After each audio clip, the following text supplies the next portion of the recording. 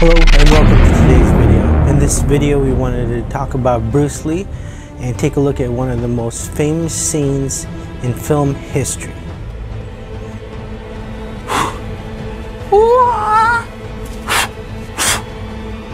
Alright, so let's break it down. Basically the first thing you notice, it's the hang loose sign, right? You gotta be loose when you're fighting. You don't want to be tense. Second, he clears out his nose.